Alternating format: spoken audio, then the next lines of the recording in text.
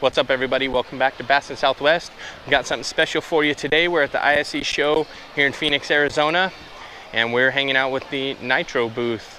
And we're going to walk you through the boat I'm most familiar with, which is the Z-18. I've had one for about a year now.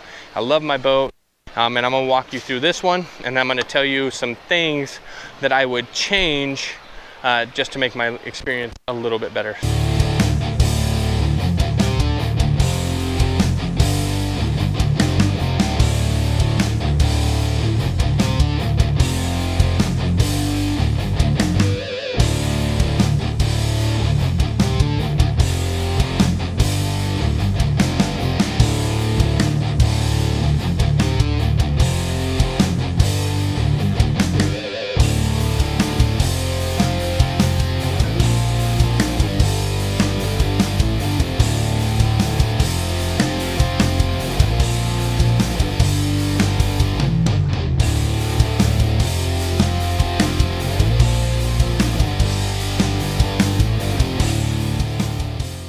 So here we go. Starting at the back, we have the Mercury Pro XS 150. This is an amazing motor. Mercury, that's all they do. They make outboards.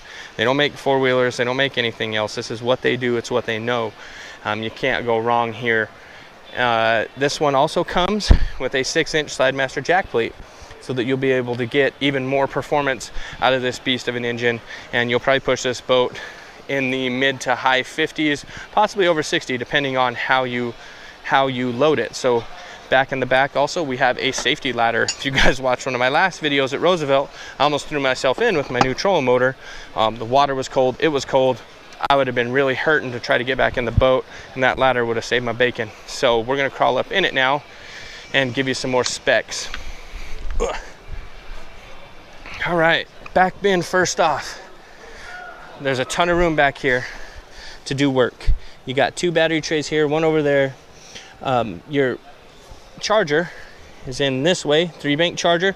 So all you have to do is get home and plug it in to your outlet. It charges all your batteries at once and keeps them charged and maintained.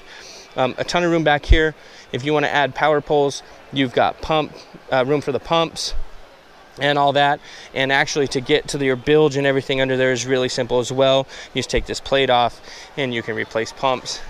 When they moved the gas tanks from back here to under the seat, it really freed up a lot of space. Next, and one of the most important things for us tournament guys is our live well. This is a giant live well, 30+ gallons, I believe, and it will pump out, it will recirc, and it does the automatic fill. It's also divided with a removable divider, but all ran off the one system. This is not a 2-pump system, so if you're going to fill it up, you're filling it up. I've never killed a fish in a Nitro live well yet, and I've had a few of them, so that's a good thing. Removable bins in the back. These things are great if you have a buddy that has a Nitro.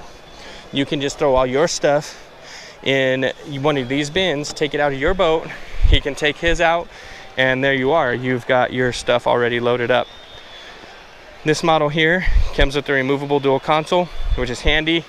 If you're out with the missus and she wants the protection from the wind, she's got it. But on tournament day, it can come out and give you all the room you need. Here at the helm, all your normal switches: power, navigation, dimmer, and ignition, all your live well controls, and your horn. You've got every gauge you need here. Water pressure, when you're trying to tweak for performance, you don't want to lose water pressure, you got that here. You got a trim gauge. When you do find that sweet spot, you know where it's at on the gauge. RPMs, so you're not going a little too wonky on those. Speedometer, this one comes with an auto bilge, and you got a voltmeter. Standard, these boats come with a hook 5 in the dash and nothing in the front. This one boat also is equipped with a hot foot and the automatic drain valve here for the live well, which would be really handy. Wish I would have gotten that. Moving forward, cup holders and tool holders here, right where you need them, because you're going to sit here to retie and do all that. The removable trash can, which is way nice. When you fill it up, you can hand it out and get it dumped. And a giant ice cooler. You can fit a whole package of waters in there at any given time. So moving to the center box here, Tons of room. I've got about 13 planos and then a bunch of totes with plastics in on top of them, so it's super deep as well. I did take out these black dividers to make some room for myself to be able to fit more in there. On the sides, identical rod lockers, only this one has a rod storage system in it. I actually prefer to go without them and just use rod slicks, and that allows me to fit a lot more rods in there if I actually wanted to. And then this side, it gets life jackets and paddles and your fire extinguishers in there, things like that. Moving to the front, this boat's equipped with a 80-pound thrust Minn Kota Fortrex 24-volt trolling motor, kind of the gold standard amongst trolling motors before we started spot locking and getting digital. This thing was a real beast, a real workhorse. And again, room to flush mount a 12-inch graph and light control and trim controls up at the front with a little non-skid step pad for loading and getting on and off the dock. This one comes GalvaShield protected Nitro trailer, single axle. Okay, all right, so there's the boat. Now this boat stickers at $39,000 and some change, the way that it sits right now. Some things that I would change about it, first off, would be the trolling motor. I would get me a trolling motor that is capable of spot locking, cruise controlling, all that. I don't care which one. You already know how I feel about the Ultrex and why I switched back to a motor guide, but some sort of trolling motor that can take you to a waypoint, that can do all those really cool things. You may think you don't need it, and you don't, but it is sure handy. I'll tell you that much. I would add a graph here, the biggest, best one that I could afford. You don't need side imaging up front so much. You can get away with just down imaging and traditional, because you can't have your side image transducer on there going back and forth like this and get you a good image. So, but again, big though, a big screen so you can see what you're doing a lot better. So that's what I would change up here. Moving back, again, I already told you about taking the dividers out in the center and taking the rod rack out there and just using sleeves. That's what I would do. Looking under here also, I would not do the hot foot. And I'm sponsored by TH Marine, and they probably would hate for me to say that. I just don't like them. I don't like the hot foot.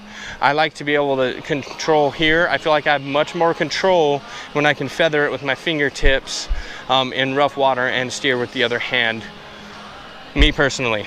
Again, at the dash, I would do as big a graph as I humanly possibly could, just to make it easier to see things and find fish.